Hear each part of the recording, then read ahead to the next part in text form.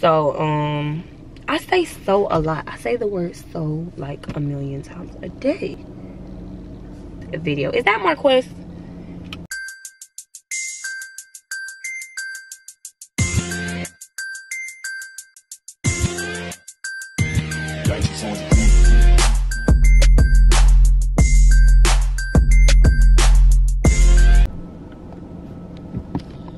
What's up YouTube, it's your girl Serena and I'm back with another video. Today's video is going to be a car video. It's supposed to be a drive with me, but my best friend ended up calling me and we're kind of just like talking on the phone the whole way here.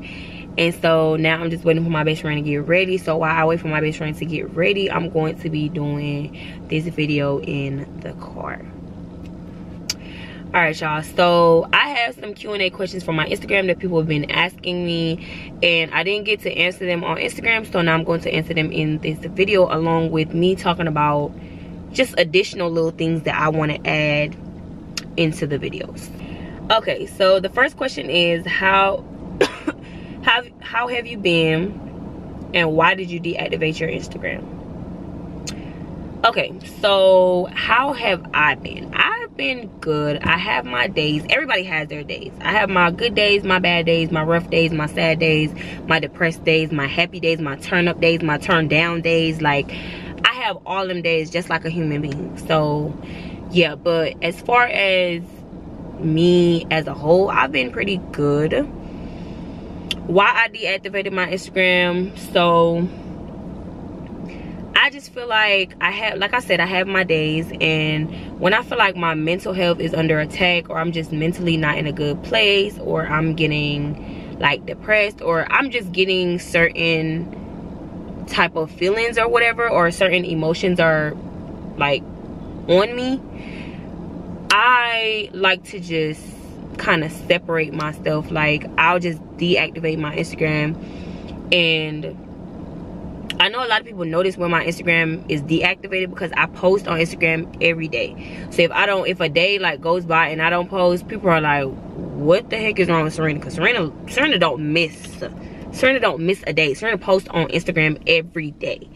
And it's not like I'm posting because I don't know, I post because I love posting. I post because that's what I love to do. I love to post. Like, I love to take pictures, I love videos, I love recording myself, and I don't know, it's not that I'm obsessed with myself, but I feel like I'm more so obsessed with like memories, like just creating memories and having all these memories. I want to be able to have as much memories as possible. I want to capture every moment in my life, because one day I'm going to get old and I'm going to look back at certain moments and I'm going to be like, wow, I was really that young. I was really that fine. I was really that turned. I was really that lit. I went to college with this person. I had fun. Like, just looking back at all your memories and stuff like that, I want to be able to do that. So I record everything. I take pictures of everything, because if I could literally record every moment in my life, I would, because I just want to have it, just because, again, the things that I'm doing now, one day I won't be able to do them,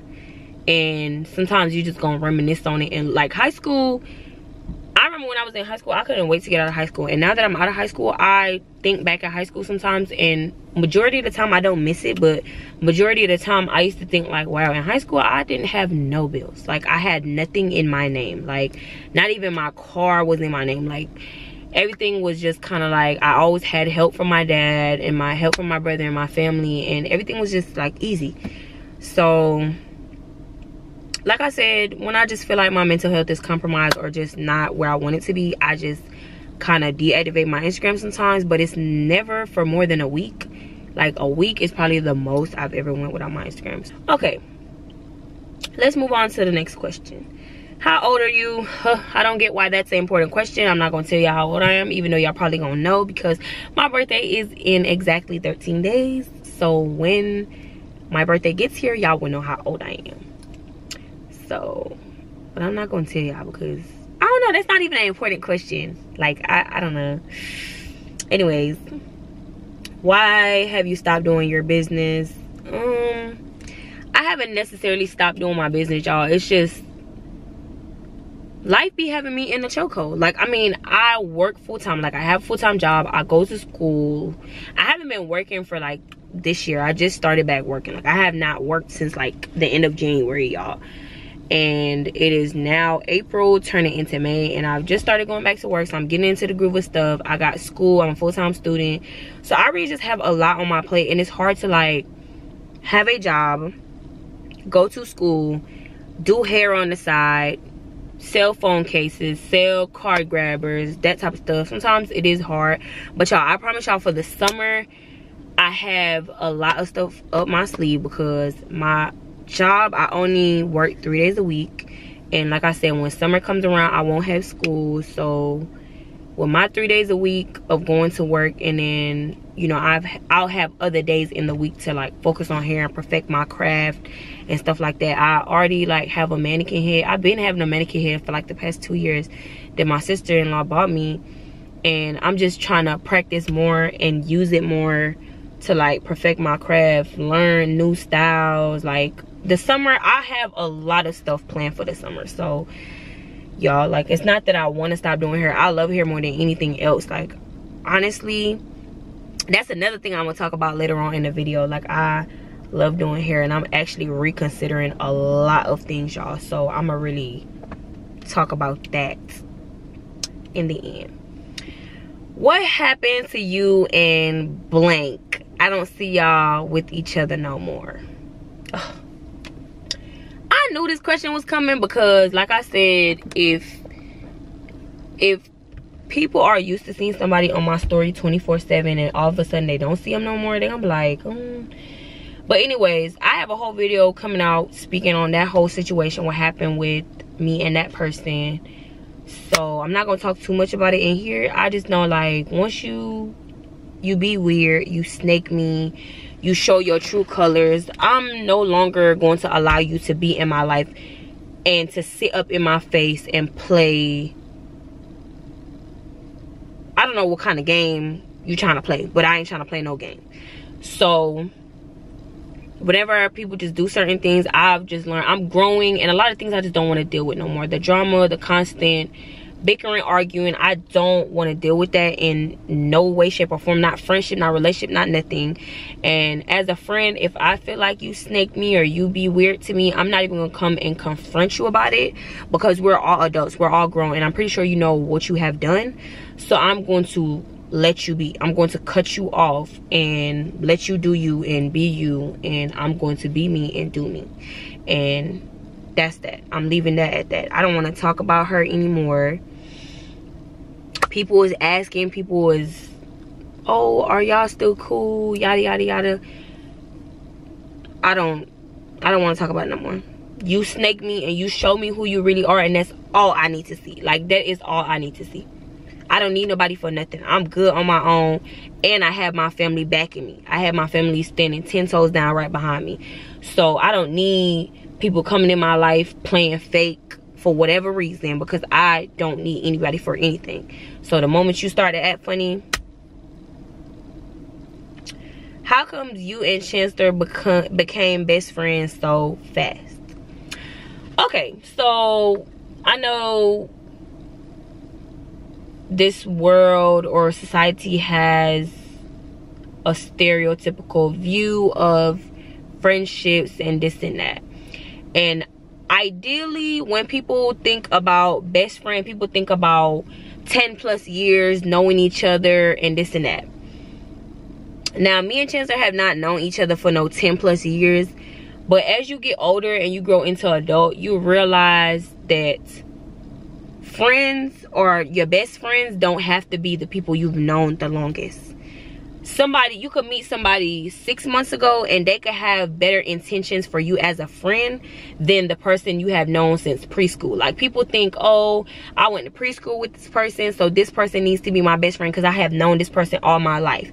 Sometimes that best friend that you have known all your life is the friend that's trying to snake you, is the friend that's trying to do you wrong. So people need to understand that time don't have anything to do with a best friend. Time don't have anything to do with anybody being my best friend. Me and Chancellor had experienced a moment that nobody, well, I'm not gonna say nobody knows, but majority of people don't know. They probably hear me go around it or talk around it on Instagram. But again, nobody was there when certain things happen, and certain situations have allowed me and Chancellor to just grow closer without us even planning it. Like, we just click so much, we connect on so many levels, we have so much in common as friends. Like, y'all, there's some friends that I'll have where I will look at something and it's funny, and then I start laughing, and they ask me like, oh, well, what's funny? Like, what are you laughing at? And then I kind of gotta break it down and explain the joke to them, or explain why it's funny. And I just, with Chancellor, like, me and Chancellor gonna look at something, and then we gonna lock eyes with each other, and then we gonna start laughing, because we literally think the same thing. Like, we have the same mindset. We so funny together. Like, we are literally yin and yang. Speaking of Chancellor, it's him right now calling. Like, y'all, we like this. Can't nobody break that. Hello? Where you at? What you doing? Are you ready? What do you mean, why am I down here? I'm outside. Chancellor, our friendship just so genuine, and you can tell when you have genuine encounters. And I feel like in my whole lifetime, there's only a few people that I've had real deep connections with, and that has been Chancellor, Raylene, Daniela, Chanel. Like, those are 4 main people that I've had deep connections with. Like, I could feel that they are genuine people. I don't ever have to really question those people in my life. And yeah, how is school going? School's going good. Oh, this is the important one, because school is going good, y'all, but I've been really rethinking school. Like, I don't know if I want to continue going to school. Next year I'm gonna have a semester off, and I feel like I'm gonna try to use the semester wisely and really like think about what I really want to do, because y'all, I really love hair, and I feel like I haven't been able to make a lot of time for hair. Like, in nursing, I love it, but am I going down the right path? Am I going down the path that is really for me? Like, is this really what my calling in life is? Is this really what God want me to do? Like, I feel like my problem is working for somebody. Like, working for somebody means they basically own you. They don't technically own you, but it's like you work for them. So whatever rules they make, as long as you're employed by them, you have to abide by those rules. And I feel like that's my biggest problem right now. I just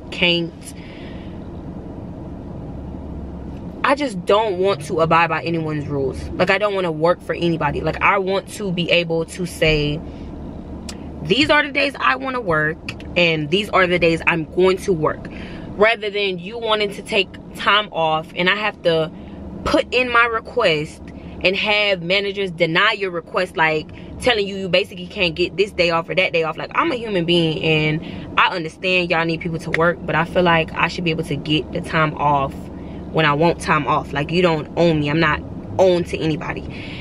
So I don't know. And like I said, I work in a hospital currently right now, and I see how stressed out nurses be. They be talking about they going home to get a drink, and I'm just like, I don't know if that's the type of stress I want to have on me.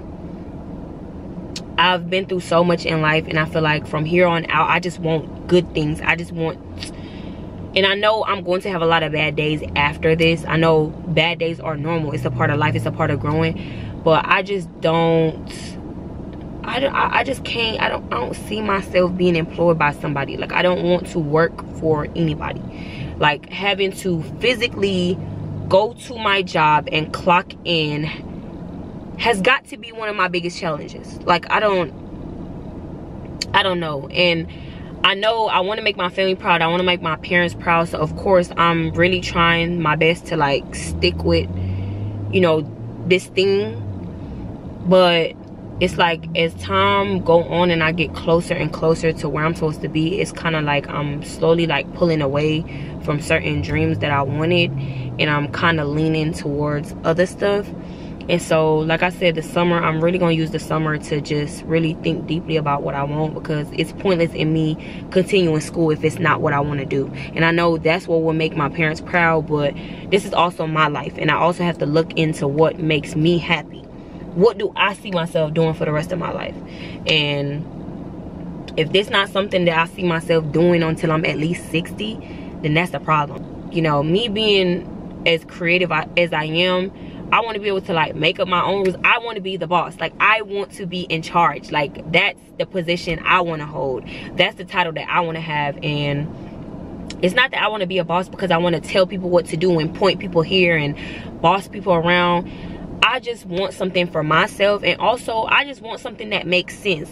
When I think about it, when I get a job and I work for somebody, I feel like I'm slaving for another person. Like, I'm literally making another person's dream come true. Working at the hospital, somebody thought about creating the hospital. They built the hospital and made it a vision, and now they got people to work inside the hospital. And now I'm part of making that person's dream come true by working for them and keeping them in business. So I want to be able to have my own business. Y'all, Chancellor is calling me. Like, he wants me to come up. Hello? I'm coming. I'm doing a video. I'm coming. I'm coming right now. I'm doing like the Q&A questions. Okay, because you sitting up here. I'm coming right now. I'm already ready. Like, I'm wearing the same shirt that I have. I just gotta change my bottom. Okay, I'm gonna come right now. Alright. Having something that I could also pass down to my kids, like, that's something that you have to look down to. I feel like a business, something that even after I die and I leave this earth, it'll be stamped. Like, it'll be marked in history books. Not literally in history books, but it'll be there. Like, people will know of me. Like, that's how good I want to do. I want people to see my work, something that I worked so hard for, rather than just being a Memorial Hermann employee or a Methodist employee or whatever. Like, just being more than working for somebody and being an employee, having your own business idea, executing it, and being able to leave a legacy, like having your children carry on this stuff. And even if I have a daughter and my daughter don't want to carry on hair or whatever, I mean, just knowing that I can look at somebody's hair and be like, that's my creation, that's my artwork. Like, to me, when I do hair, I look at it as art. I look at it as beauty, as creation. And I just want to see how creative I can get with this hair stuff. Like, I just really want to see, like, y'all, I have not been to a hair school a day in my life. And a lot of people ask me, like, what hair school did you go to? Who taught you how to braid? Who taught you how to do cornrows to the scalp? Who taught you how to do wigs?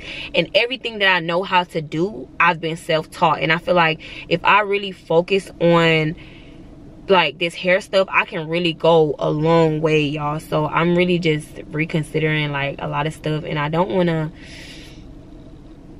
to disappoint my parents or my family or anybody by like stop going to school, but I just feel like I could. And it's not even just about the money, but I feel like I have so much more potential apart from school, and apart from working for somebody, I have so much more of me that I can show the world. When you look at a company, you don't know all the people that work inside the company. You just see the company. When you drive past the Amazon warehouse, you see the Amazon sign and you automatically think of the owner, the person who owns Amazon.